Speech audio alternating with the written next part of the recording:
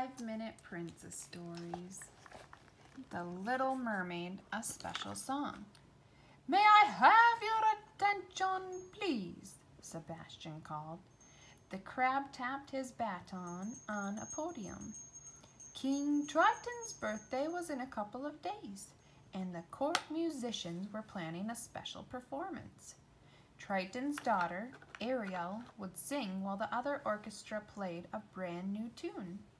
Sebastian wanted the concert to be spectacular, but they still had a lot of work to do.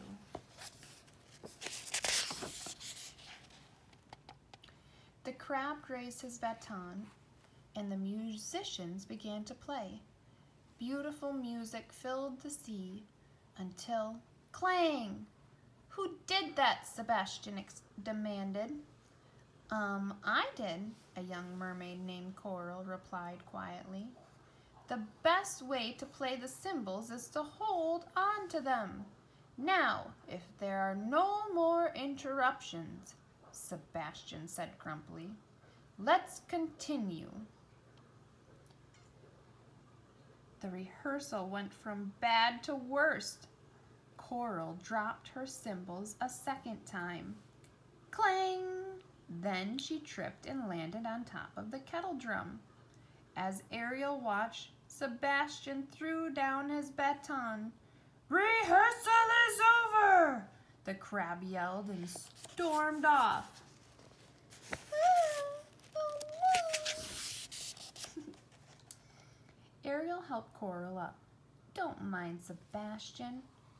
I'll never be able to get this song right, let alone perfect, Coral said sadly. Don't worry about it, Ariel said. The only thing I'm perfect at is making Sebastian mad. You should have seen his face the last time I went to the surface. You've been to the surface? Coral asked, amazed. You must be the bravest mermaid ever. It's just something I like to do, Ariel said. I'm always gathering treasures. Would you like to see my collection? I'd love to, Coral exclaimed. The two mermaids swam to Ariel's grotto. Make yourself at home, Ariel told Coral when they arrived. Flounder the fish was there. He waved a fin at them. The young mermaid swam around, examining jewelry and shiny trinkets. Where did you find all of this? Coral asked as she put on a strand of pearls. I found some of it in a sunken ship, replied Ariel. You've been inside a sunken ship? Coral said with a gasp. Weren't you scared? Of course not.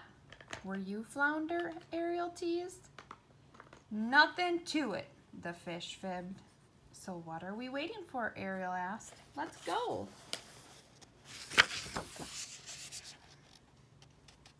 Coral and Flounder trailed behind Ariel. Soon they arrived at the ship that had sunk to the ocean floor. Let's see what's in there, Ariel urged. Her friends followed her through a large porthole.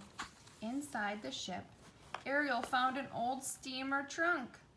Look at this, she cried, holding up a purple parasol. And this, Coral exclaimed, picking up a fancy lamp shade. I wonder what it's for. My friend Scuttle can tell us, Ariel said. Follow me. Where are we going? Coral asked Flounder. To the surface, he replied, matter-of-factly.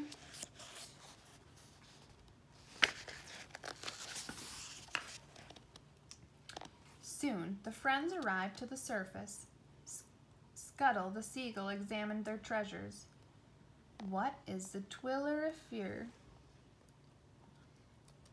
He said, looking at Coral's lampshade. It's what human ladies wear when they're going somewhere important. Before long, the friends had to leave. As they headed home, Coral asked Ariel if she could keep the twillerifier at the grotto. It might get broken at home, she explained. Of course, Ariel agreed. The grotto is my secret place, and it can be yours too.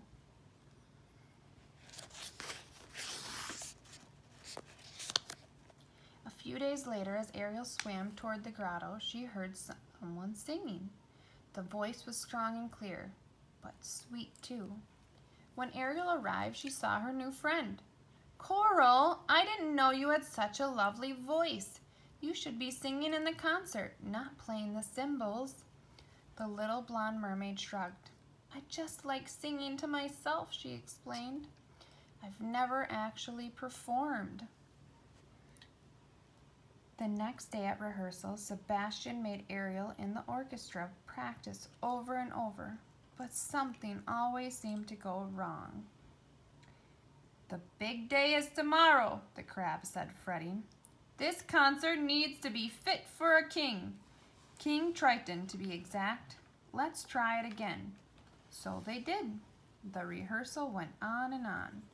By the end of the afternoon, everyone was tired. "See you tomorrow," Ariel said. Her voice was raspy.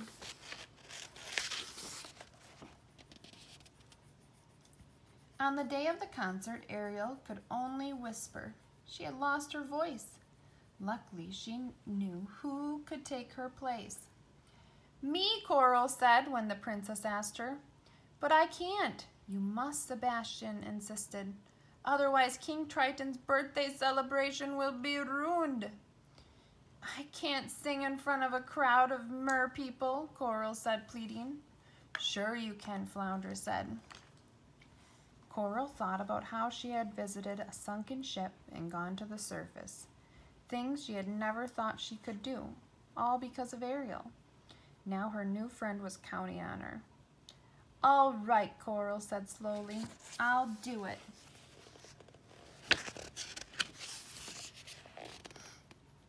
That night, when Coral peeked out from behind the stage, she nearly fainted.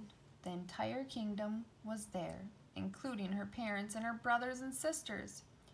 King Triton and Ariel sat in the royal box. When it was time, Coral took a deep breath and swam on stage. As the orchestra started playing, she sang softly. But as she went on, Coral's voice got louder.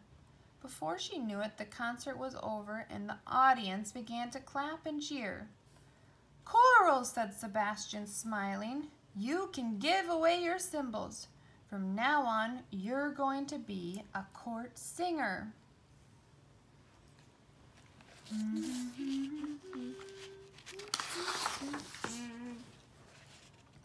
After the show, Ariel went to congratulate her friend.